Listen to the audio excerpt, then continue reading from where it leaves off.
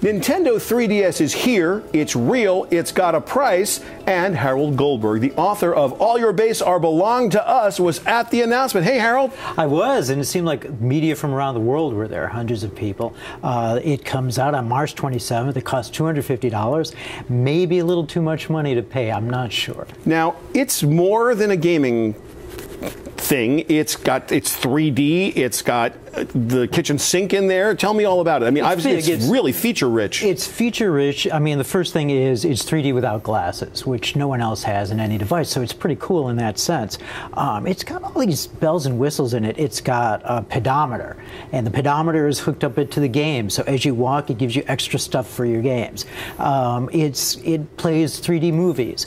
There's talk that not only now does it take 3D pictures, there's talk that it'll take 3D video for you down the line. So it is indeed feature rich. Now, there's a couple of studies that have come out. First of all, Nintendo made an announcement a few weeks back that said if you're under 6 years old, you should restrict the amount of time you spend looking at the 3DS because the 3D may be messing with your head somehow. There's that. And then just today, I saw an article that said that some physiologists had determined that 25% of the people in the world, no matter what the technology is, can't actually see 3D and won't be able to use the technology, and a large amount of people who can see it will get pounding headaches from it.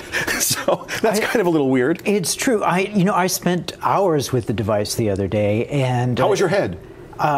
It depended what game I was on. There was a game called Kid Icarus, which is a long-running series for Nintendo, and that gave me true vertigo in 3D. It was just the flying around in the air, and there's a slider that turns the 3D off. I had to turn it off with there. But Legend of Zelda: Ocarina of Time, which is a reboot of a 1998 game, is just brilliant in 3D. You feel inside the game with that. They're bringing out, they said, about 30 classic games. Yeah, they're not all classic games. Some are new, some are reboots of old. But between the March 27th and E3, which is the beginning of June, you should see about 30 games. And there'll be Madden. Madden is not so good in 3D. So my question is, was it fun? Yeah, generally it was fun, except when I had a headache. Generally it was a lot of fun. Yeah. And do you think people are going to like it? I know I liked it with the reservation that some games I had to turn down the slider because the 3D made me dizzy. But it had the slider, so you had the choice. Yeah, I had the choice. I think it's a brilliant forward-thinking device, generally.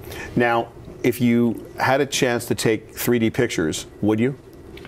I guess I would, if it were like a big panorama, Niagara Falls or Grand Canyon or something like that. But I don't know if I'd be doing it around the house. Now, I got one last question for you. I've seen the device, and I held it and played with it for a second, and I got the sense that it would be much more fun if that screen was a lot bigger. Did you feel the same way? I wish the screen was a bit bigger, but I think it's all right. What bothered me more is that there's not much wiggle room with the angle that you look at. Right. So if you go like that, you can't see it anymore. So it's a great device, but with some reservations. Harold, thank you so much.